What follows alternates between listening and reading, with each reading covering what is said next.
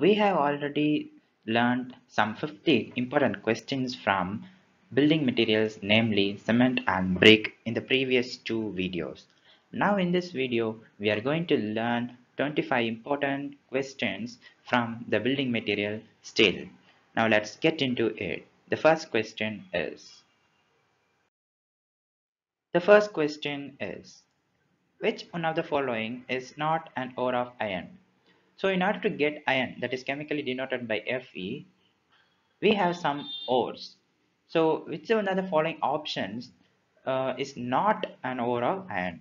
Option A, hammerite. Option B, magnetite.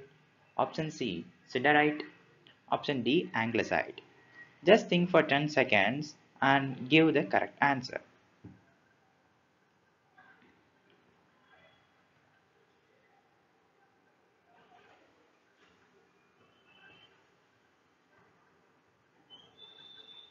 Here we go. The correct option is option D, anglesite, because anglesite is not an ore of iron, but it's an ore of lead.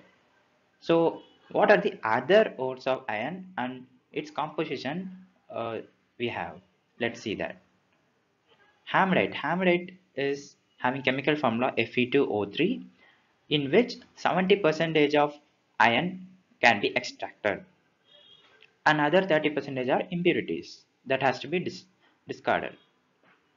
Magnetite is denoted by Fe3O4, and it has some more percentage like 75% of iron in it.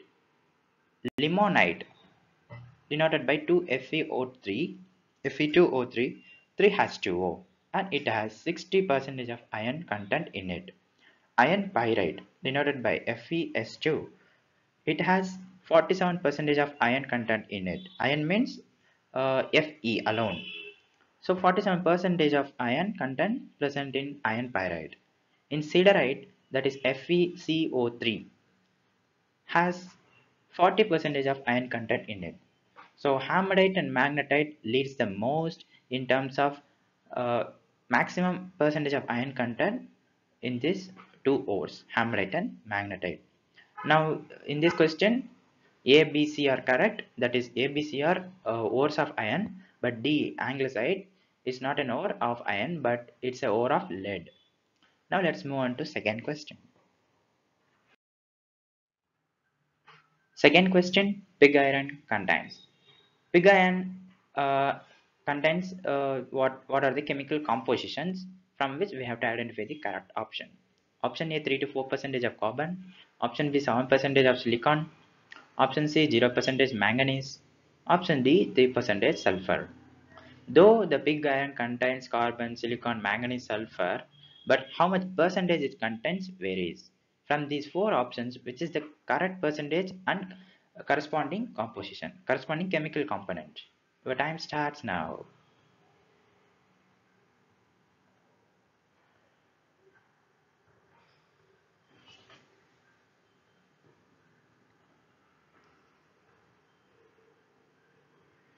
So the correct option is option A, that is pig iron contains 3 to 4% of carbon.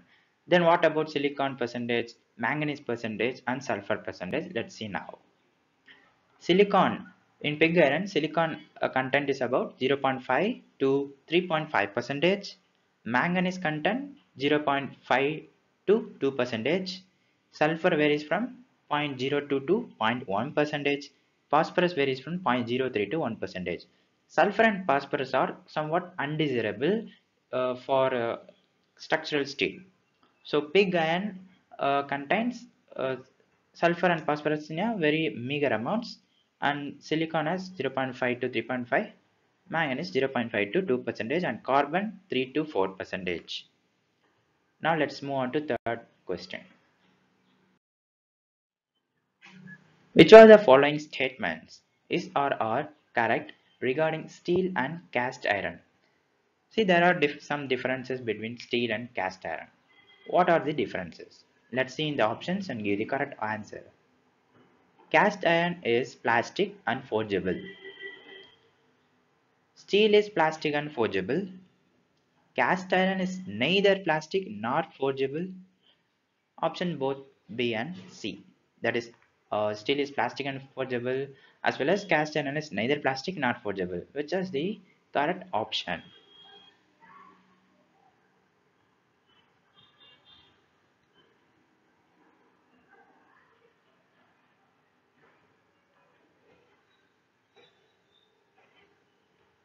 So the answer is option D, that is both B and C, that is steel is plastic and forgeable. Cast iron is neither plastic nor forgeable. That means cast iron is very brittle in nature. We cannot uh, uh, deform like a plastic manner, and it cannot be forgeable too. Now let's say some more notes regarding this. Cast iron is hard and brittle, but cast iron is strong in compression, but it is weak in tension and shear, and it cannot be magnetized. Cast iron cannot be magnetized, but steel can be magnetized. In cast iron, carbon content is very higher. So whenever carbon content is higher than usual, then we can say that iron made component is hard and brittle, and it is strong in compression but weak in tension and shear. So in case of steel, we have somewhat low carbon content comparable to cast iron. That's why steel is plastic as well as forgeable. Now let's move on to fourth question. Plain mild steel is more ductile than HYSD, that is high yield and deformed bars, and absorbs shocks better. Is this statement true or false? Let's think for 10 seconds and guess the correct option, true or false.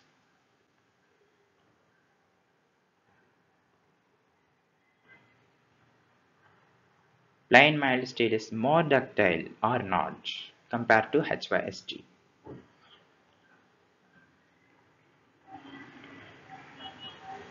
Yes, this statement is true.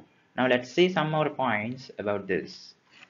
Mild steel is also known as low carbon steel, having 0.1 percentage to 0.25 percentage of carbon. See, whenever there is a low carbon content, then that iron made component will be ductile in nature and also absorbs shocks better. HYSD means it is nothing but Fe415 or Fe500 or Fe550. What it represents? 415 means 450 Newton per mm square strength of that HYSD bars. Similarly, Fe500 and Fe550. Comparing these two bars, plain MS rod has more ductility and it also absorbs shocks better. Now let's move on to fifth question. Manganese steel is used in. There are various alloys of steel: nickel, manganese, invar steel, and so on. So, every alloy of steel has its own purposes and uses. Now, let's see the use of manganese steel. Whether it is used in automobile parts, whether it is used in gears and shafts, whether it is used in railway points and crossings, or utensils. Your time starts now.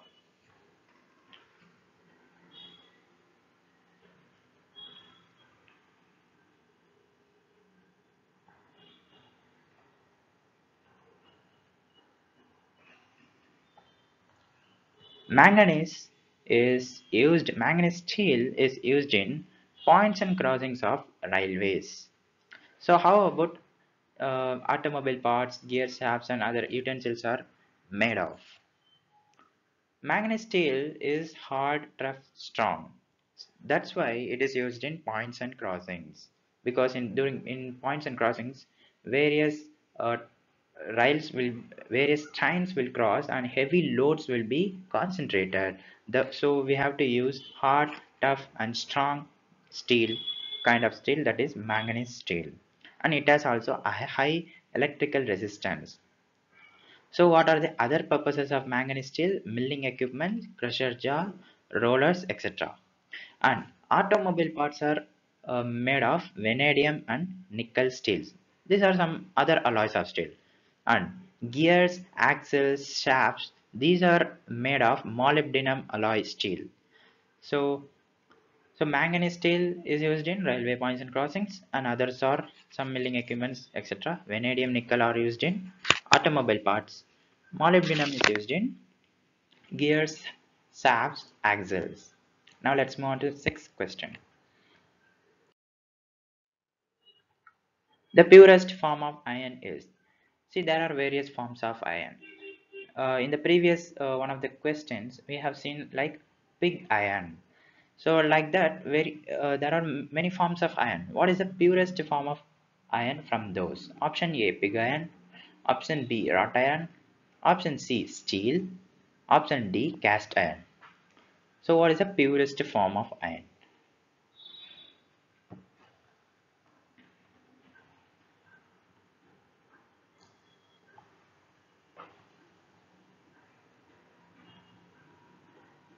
The purest form of iron is wrought iron because when it comes to purity, it means that various kinds of impurities like sulfur, phosphorus, and what else? Sulfur, phosphorus, and manganese, etc., are removed so that we get the purest form of iron, that is Fe. So, when we get like that, we call it as wrought iron. And what are the other important properties and with respect to cast iron, pig iron, etc.? So by removing impurities from cast iron, we get wrought iron. That's what I said. By removing impurities. Impurities mean what else? Sulfur, phosphorus, manganese, silicon, like those things. If we remove those other components, we get the purest form. So total impurities are limited to only 0.5 percentage. That is 99.5 percentage of the component will be Fe only. Only 0.5 percentage in wrought iron will can be a impurity. So how it is compound? How it is compounded? C has, that is carbon is around 0.15 percentage. In that 0.5 percentage of impurities, silicon 0.15, phosphorus 0.13, sulfur 0.03 only, manganese 0.05 percentage. So clubbing together all these impurities, we get 0.5 percentage or less than that in a wrought iron. So what are the uses of wrought iron? Where we can use?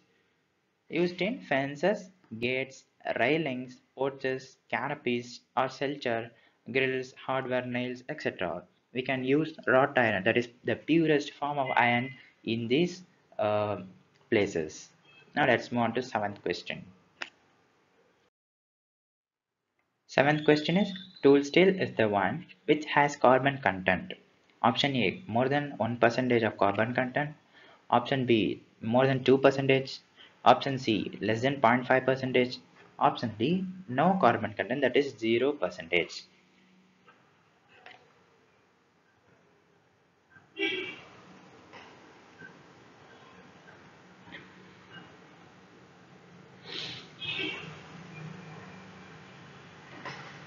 Tool steel contains carbon content of more than 1%. Whenever a steel contains carbon content more than 1%, we can use that iron made steel as a tool component. So what are the other properties a tool steel must have?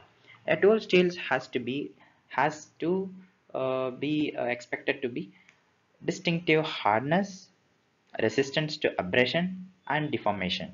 So these are some kind of properties a tool steel must possess. It is a carbon alloy steel because carbon content is more than 1%. So we can call this tool steel as carbon alloy steel. And what are the various types of tool steel in the market? We have water hardening tool steel, air hardening, D type, oil hardening, shock resisting types, hot working. These are some of the types of tool steel uh, we can find in the market. Now let's move on to eighth question. Let's see the eighth question, which is a general term applied for heating and slow cooling of metal or any other material which has developed strain due to rapid cooling. So there are some kinds of heat treatments that we will apply for steel in order to get or develop desired properties. So the properties of steel can be controlled and changed by various heat treatment processes. So what is that process in which um, after heating, strain will be developed due to rapid cooling? Option A, hardening. Option B, normalizing. Option C, annealing. Option D, tempering. These four are some of the heat treatment processes to get the desired properties. And for this property, what is the heat treatment process?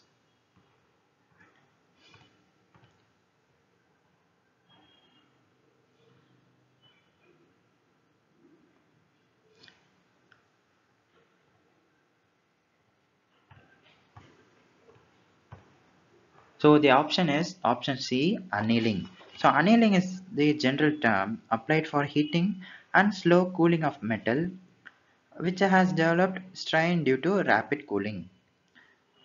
So in annealing, it is the steel is heated below a critical temperature such that uh, strain recrystallization occurs and then cooled down. So that is known as the strain due to rapid cooling. And let's see some more points regarding this.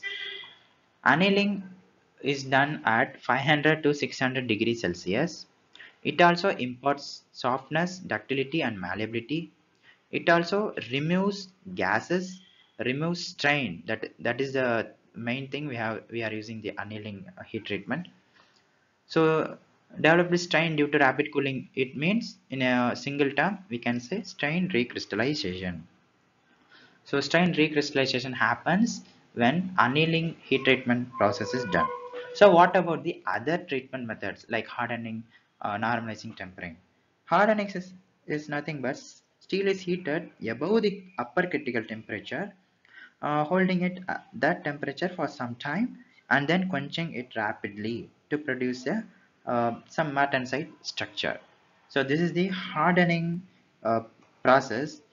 A hardened steel will be somewhat highly brittle and cannot be used for practical applications. And what is normalizing? In normalizing, steel is heated above critical range and cooling down rapidly in air, but at a rate slower than a critical cooling rate. So only in annealing process, steel is heated below the critical temperature, and in hardening and normalizing, steel is heated above the critical temperature. The normalizing heat treatment refines the grain structure also, resulting from like mechanical things like rolling, forging, and other manufacturing processes. And what is tempering? It is like hardened plain carbon steel is in its metastable condition, or we can say this at equilibrium. So this hardened steel is reheated at temperature below the critical temperature. Here also the temperature will be below the critical temperature as annealing. So which gives the steel in stable condition. Tempering temperature varies from like 100 to 700 degrees Celsius as like more or like annealing temperature. So higher the temperature of tempering process, softer is the resulting steel. So resulting steel will be softer if temperature in tempering process will be higher. These are about the heat treatment given to steel manufacturing. Now let's move on to ninth one. Atomic number of iron is dash and it occurs in how many allotropic forms? Your options are 24 5, 26 4, that is atomic number of iron is 26, allotropic forms number of allotropic forms 4, or atomic number 28 or under 3 allotropic forms, atomic number 26 5 allotropic forms. What is the correct number?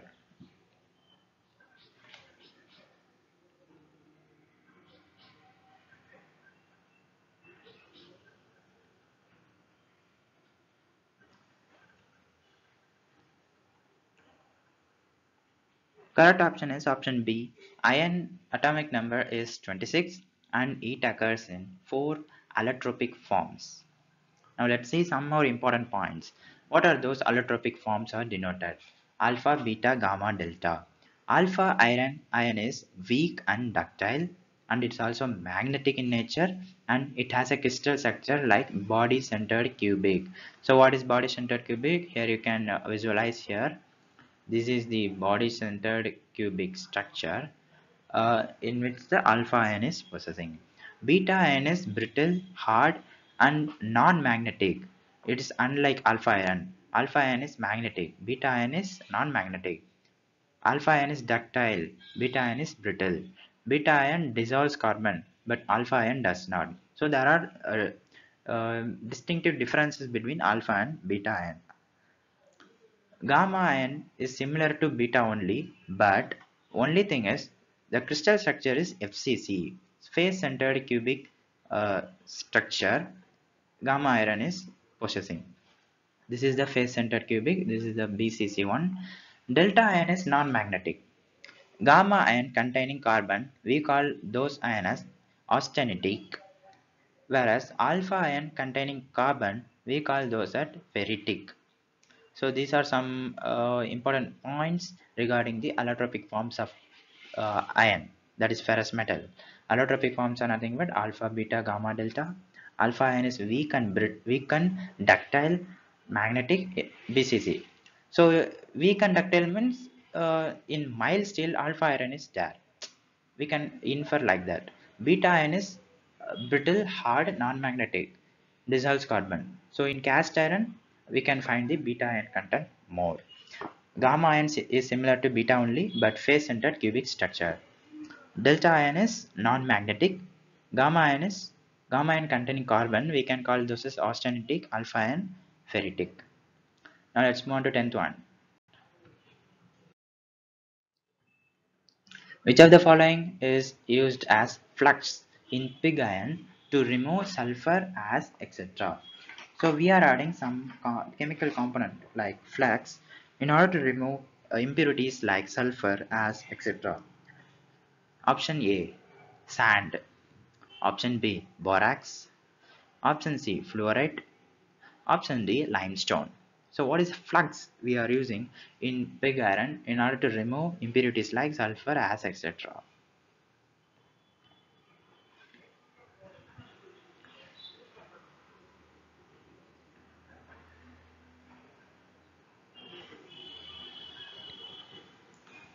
So the flux is limestone. Limestone is used or it is added as flux to remove sulfur, ash, etc. Now let's see some more important points. Limestone combines with the fuel ashes and impurities in the iron ore. So combines means what? Combines means what? It removes the impurities to form fusible products, so that it will separate out, that is impurities will get separated out as a slag. So that's why we are using limestone as a flux in pig iron. Now let's move on to 11th one. Anti-corrosion properties for structural steel provided by. So in a steel there are many components or many major metals, so that every component has some properties. So now anti-corrosion properties are provided by either nickel, chromium, molybdenum, or columbium, chromium, copper, or phosphorus, sulfur, or aluminum and silicon. So what is the correct option? That will give the, what is the correct components that will provide anti-corrosion properties?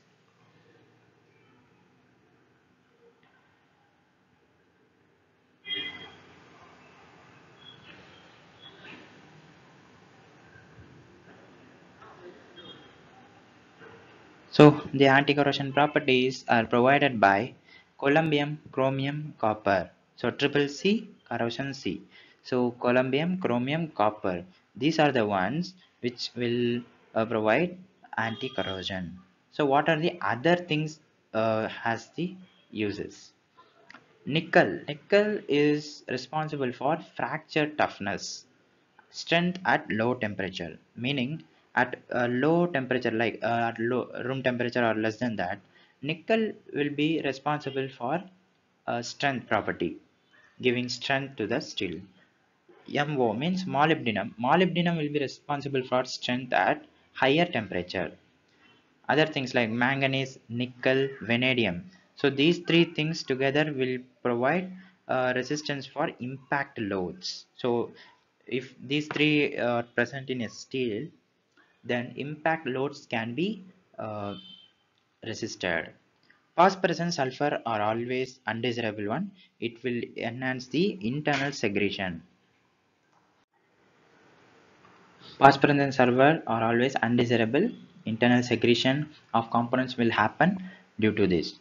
So columbium, chromium, copper will provide anti-corrosion properties. Nickel will provide fracture toughness, strength at low temperature.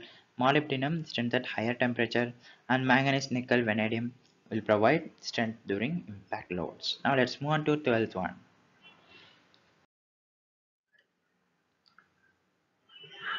Which of the following is not a process of manufacture of steel? There are some various types of processes which will be used to manufacture steel. Option A, Bessemer process. Option B, cementation. Option C, duplex process. Option D, serration process. So which of the following is not a process of manufacture of steel? So three of them are the process of manufacture of steel, and one is not. Which one is that? Find it.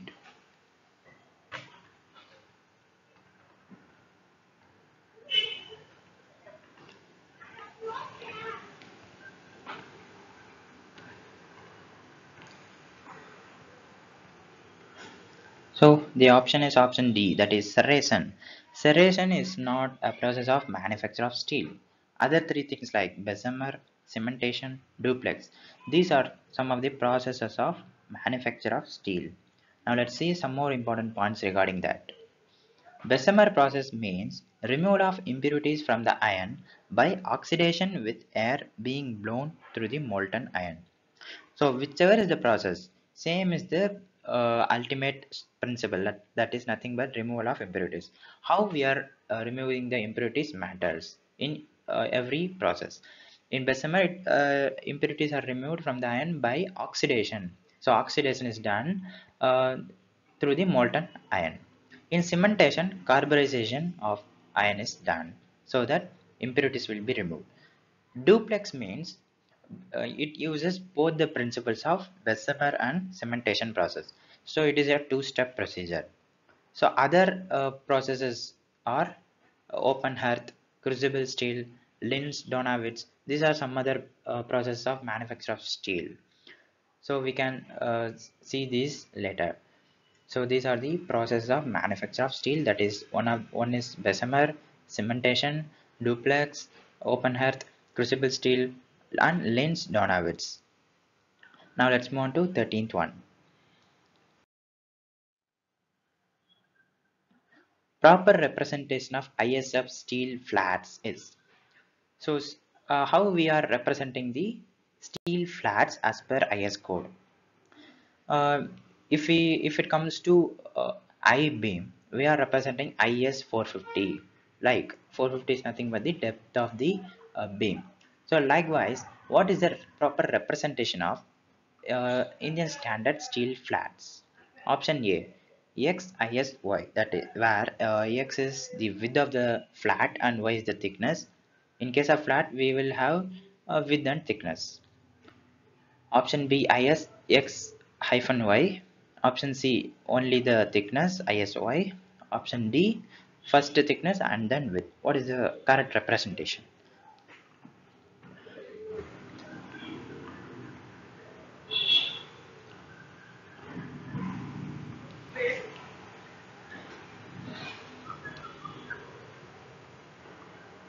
So the correct option is option A, that is XISY. So for example, width of IS flat is some like 20 mm and thickness is somewhat like 5 mm, when we will represent those as 20 IS 5. So it means 20 mm width, 5 mm thickness. So this is the proper representation of steel flats. There are 9 grades as per IS 5986. These are based on the carbon content and some other strength properties 165, 205, 235, etc. up to 560. We have 9 grades of IS steel flats, also the tubes and pipes. So this we can find in IS code 5986. Now let's move on to 14th question. Carbon equivalent is given by. So carbon equivalent is given by some formula based on the IS code and ladle analysis. What is that formula? C plus Mn, that is manganese by 1/6 of manganese plus sum of chromium, molybdenum, vanadium divided by 5 plus nickel plus copper divided by 15, or option B, or option C, or option D. What is the correct formula that we will use to calculate carbon equivalent? First of all, what is carbon equivalent? Whenever all these materials together will have one property, that property will be resultant, that the properties resultant will be given by the one carbon molecule or the carbon equivalent molecule. So that's why we are calculating the carbon equivalent one. So what is the correct formula?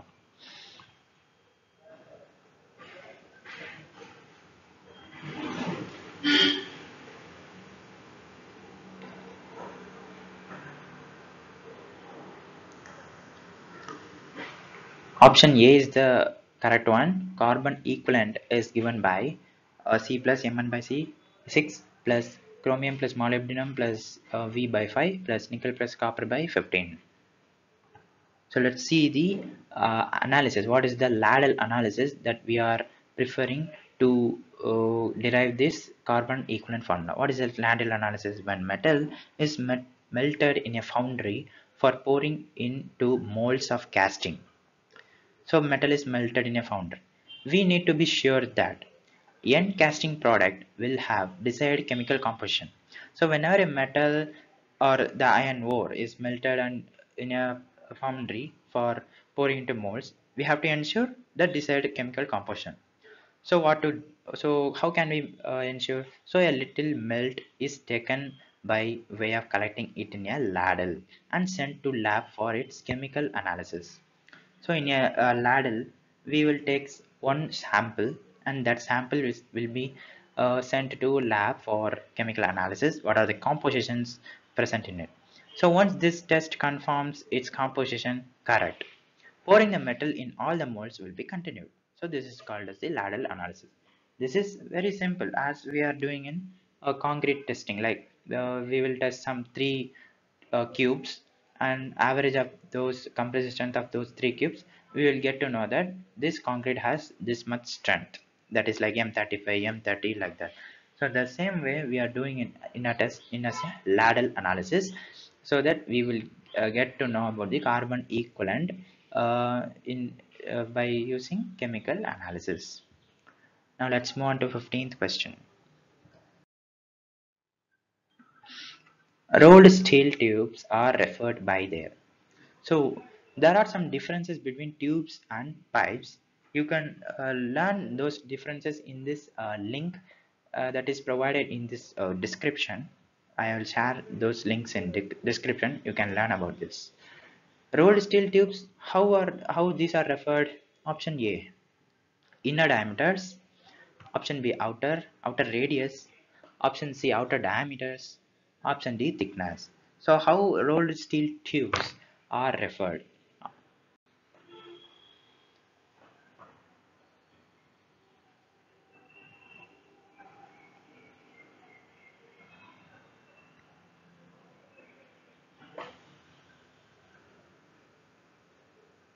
So the correct option is option C, outer dia.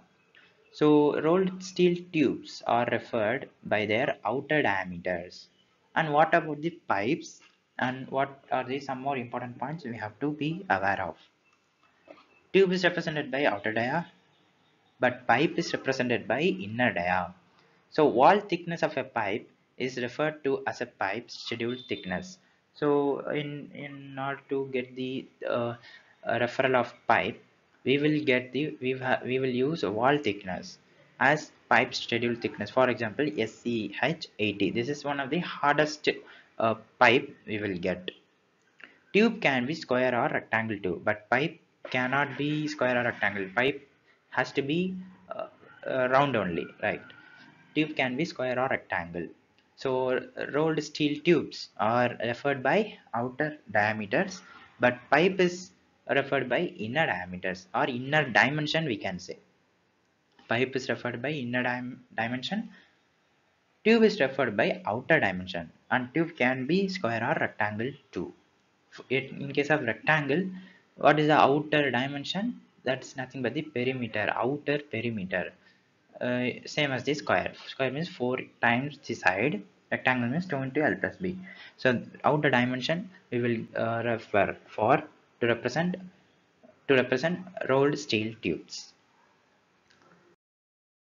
Now let's see the 16th question. Which of the following is known as hard steel? Option A, high tensile steel. Option B, high carbon steel. Option C, mild steel. Option C, hardened steel. So among these four options, which of the following, which of these is known as hard steel?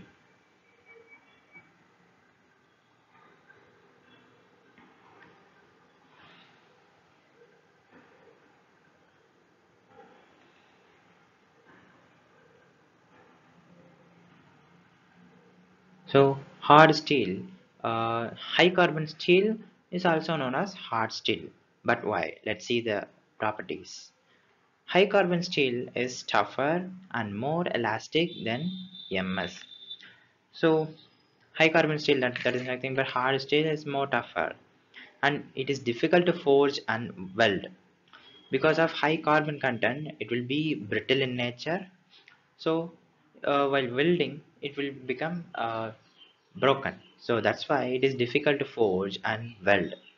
Carbon content will be around 0.55 to 1.5 percentage. So it can be used as a tool steel. We have already seen in one of the previous questions. Whenever carbon content is more than 1%, we can use that steel as tool steel. High tensile steel is nothing but a medium carbon steel, because whenever we have to we have to get tensile strength in a steel, we have to reduce carbon content. So high tensile steel is also known as medium carbon steel. High carbon steel is also known as hard steel, and it cannot be forged or welded, and it is also tougher and more elastic than MS. More elastic means it has more yield strength, but deformation is very less. It will break as soon as strain reaches some value, but mild steel has more strain value or strain hardening property. But high carbon steel, that is hard steel, has very less strain hardening property. Now let's see the 17th question. Poisson's ratio of structural steel in elastic range and plastic range respectively is. What is Poisson's ratio? It's nothing but the ratio of lateral strain to longitudinal strain. Option A, zero point 0.5 and zero point 0.5, that is in both elastic range and plastic range. Poisson's ratio do not vary, which is nothing but 0.5, or zero point 0.3 and zero point 0.5, that is 0.3 for elastic range and 0.5 for plastic range. Or obviously it is opposite, like 0.5 and zero point 0.3, or both are 0.3, which is the correct option.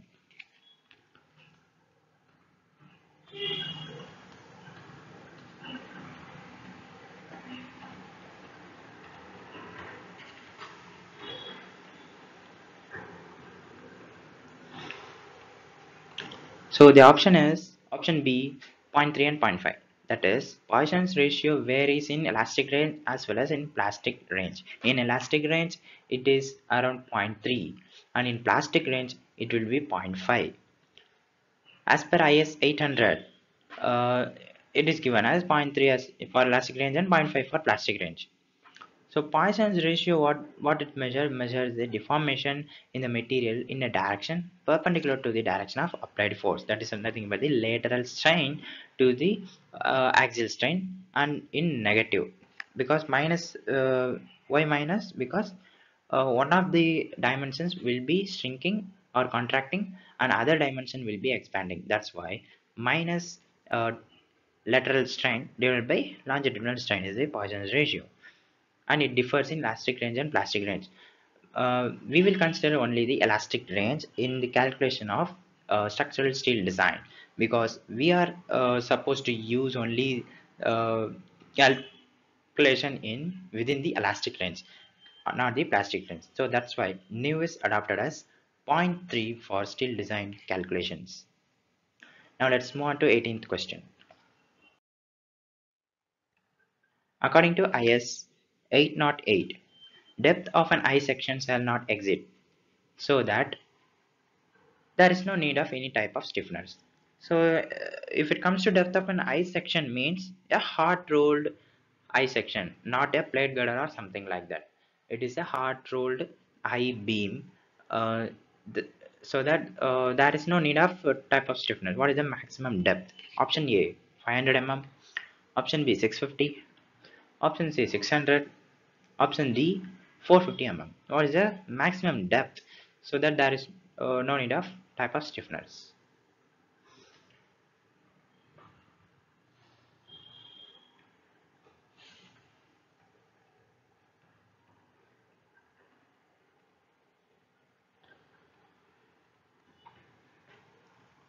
Option C is the right option. That is, the maximum depth of an I section is 600 mm, so that there will be no need of any type of stiffener. Let's see some other notes. IS 808 gives the dimensions of hard rolled steel beam column, channel as well as the angle sections. And hard rolled medium and high tensile structural steel is given in IS code 2062. We can refer these two IS code to get the uh, dimensions of hard rolled and as well as the hard rolled medium and high tensile structural steel. So in this question, 600 mm is the maximum depth, so that no stiffness will be needed for a hard rolled I section. Now let's move on to 19th question. The gauge length of MS rod for tensile strength as per IS 1608 is taken as. So this is the gauge length. You can see in the diagram. This is the gauge length. What is this length we have to use in order to test the tensile strength? So this is the grip one. This is the grip part. We are supposed to fit in a machine, and we have to test the tension. So gauge length shall be what is that? Option A 5.65 root S naught. S naught is nothing but the structural, sorry, cross sectional area. So this is the cross sectional area. S naught is will be denoted in mm square. So 5.65 root S naught, or 6.65 root S naught, or 6.55 root S naught, or 5.95 root S naught, which is the correct option as per IS 1608.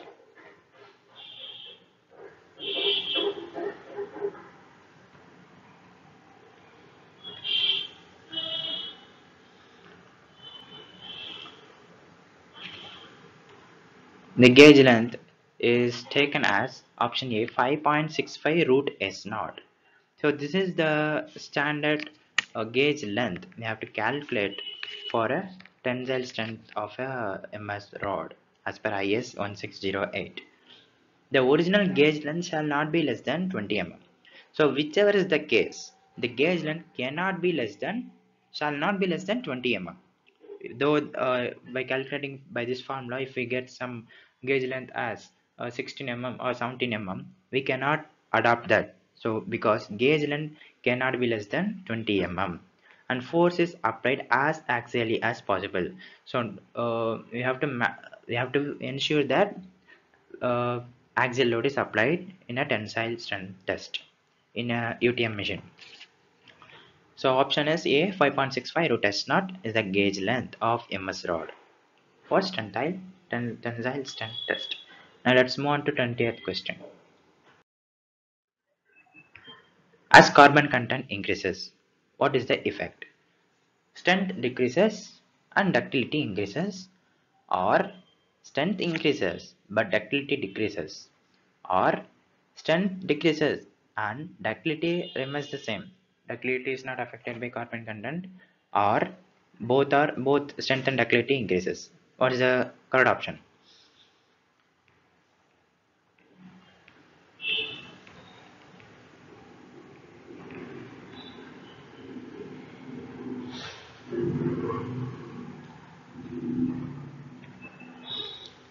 So carbon content increases will have an effect on strength and ductility in such a manner that strength will increase but ductility decreases. We have already seen this concept in the previous question. High carbon steel is highly brittle and it has more compressive strength but has lesser toughness property. Lesser toughness property means lesser ductility. So strength has increased but ductility decreased.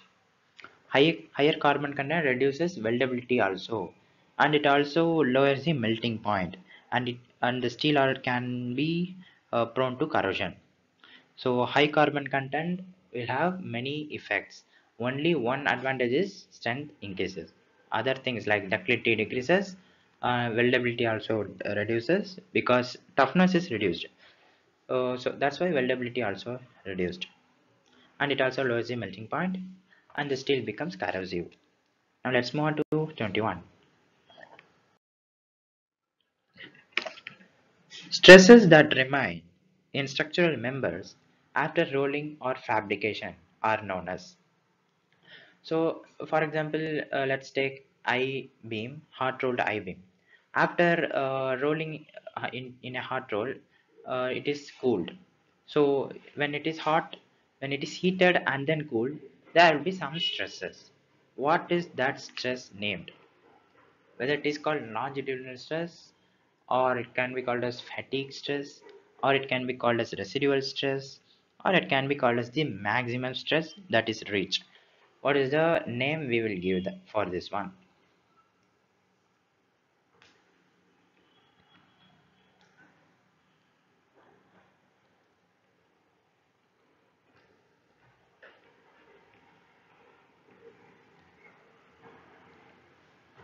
So the option is option C, that is residual stress is the stress that remaining structural members after rolling or fabrication.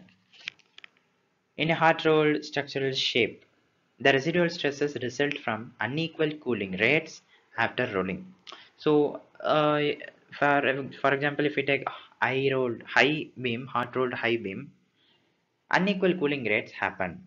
That's why residual stresses will be taken care of while considering these beam in calculation. In a welded member, tensile residual stresses develop near the weld and compressive stresses elsewhere provide equilibrium. So in a welded member means tensile residual stresses will be tensile. So that will be compensated by compressive stresses which is produced elsewhere so that equilibrium will be attained. So this is the concept of residual stresses. This diagram represents the residual stresses, how the residual stresses are concentrated. This is for example a welded box section, how residual stresses are concentrated. We can visualize like this. Now let's move on to 22. Cementite is air. So there are some of the forms of iron, like we have seen in allotropic forms like alpha, beta, gamma, delta. Like that, there are some forms of iron like cementite, austenite, ferrite, etc., pearlite. Some more forms of iron are there. In this, what is the cementite? Whether it is a cementitious material formed in iron compound, or it is a mixture of iron and cement, or it is a compound of iron and carbon, or none of these. This is some other thing we have to be care of. What is the correct option?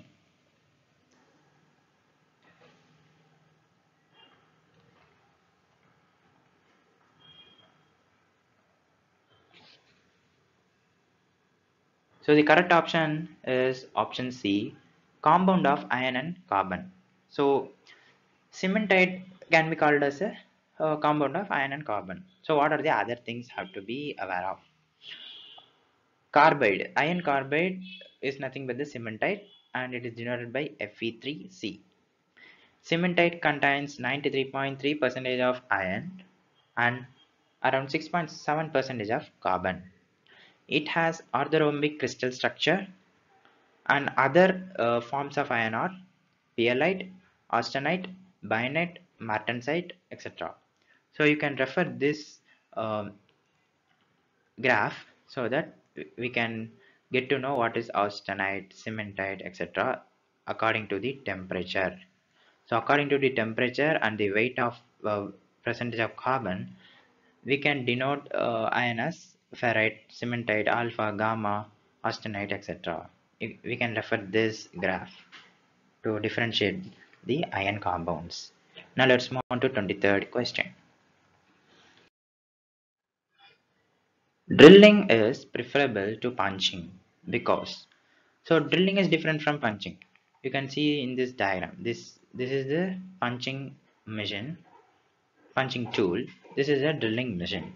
So what is the difference and why drilling is most preferable to punching? Option A. Punching drastically cold works the material at the edge of the hole. What is cold working? Cold working means a permanent deformation that we are creating so that a desirable uh, thing will be achieved, like for example bolt hole. Option B. Hole size is restricted.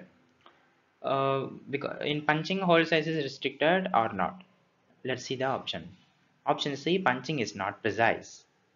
Option D. Punching requires additional labor cost. So what is the correct option that fits the question? That is, drilling is preferable to punching because.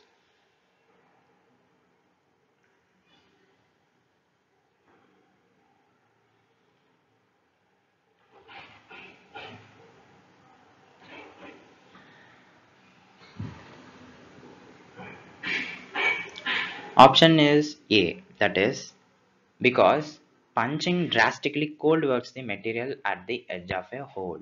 So that's why drilling is most preferable. Punching makes the steel less ductile and raises the transition temperature, but drilling does not. Punching can produce short cracks, extending that crack will be extended radially. For example, if we punching here, the crack form like here.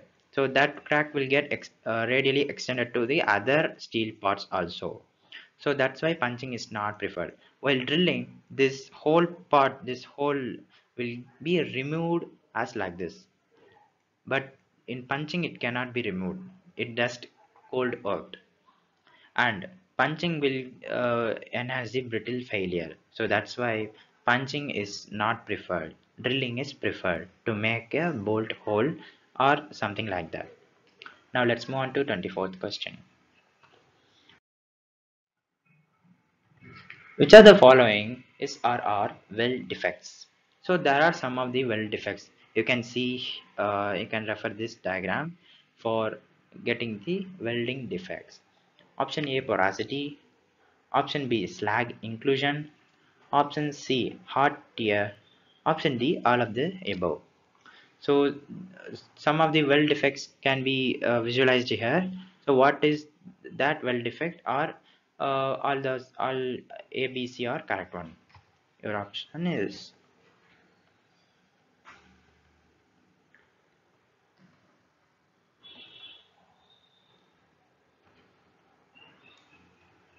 So the correct option is option D, all of the above, because porosity is also a type of weld defect. Slag inclusion, hard tear, and there are other weld defects we will see now.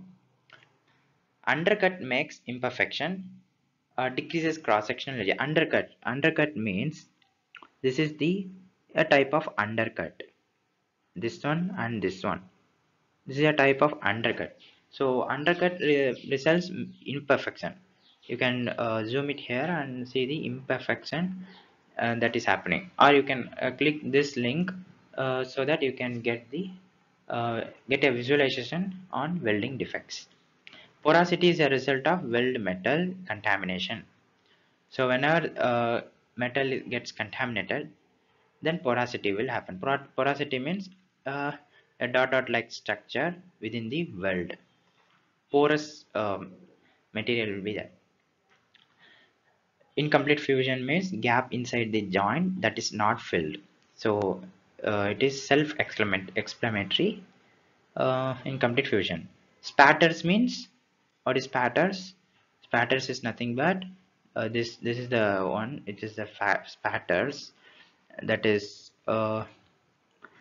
if you are welding two plates, and that weld metal will get spattered out in the other parts of the metal and will get settled. So that is the spatters. This is nothing but the tiny metal particles that are ejected from the arc, and this occurs mainly in the gas metal arc welding. There are different types of welding in which gas metal arc welding has a defect called spatters. So these are some of the weld defects. Now let's move on to the last one, 25th question. Unit mass of steel is a basic and important question which is asked in various examinations repetitively. Option A 7550 kg per meter cube. Option B 7850 kg per meter cube. Option C 7580 kg per meter cube. Option D 7880 kg per meter cube. So which is the correct unit mass of steel?